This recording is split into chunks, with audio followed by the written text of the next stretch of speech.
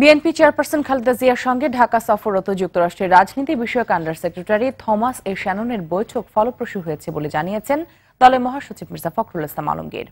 বেলা 11:15টায় গুলশানে বিএনপি চেয়ারপারসনের রাজনৈতিক কার্যালয়ে বৈঠক শুরু হয়ে 11:30টায় শেষ হয়। থমাস এ শ্যাননের নেতৃত্বে প্রতিনিধি দলে আরও 5 জন উপস্থিত ছিলেন। অন্যদিকে বিএনপি মহাসচিব মির্জা ফখরুল ইসলাম আলমগীর সহ চেয়ারপারসনের উপদেষ্টা রিয়াজ রহমান, সাবিহউদ্দিন ও বিশেষ সম্পাদক আসাদুজ্জামান রিপন বৈঠকে অংশ নেন। বৈঠক শেষে মির্জা ফখরুল সাংবাদিকদের জানান, বৈঠকের মূল আলোচনায় ছিল রোহিঙ্গা ইস্যু, চলমান রাজনীতি। বৈঠকে আগামী জাতীয় নির্বাচন নিয়েও অনেক আলোচনা হয়েছে। বাংলাদেশ যুক্তরাষ্ট্র অংশীদারিত্ব সংলাপে অংশ নিতে দুদিনের সফরে রোববার ঢাকা আসেন শ্যানন।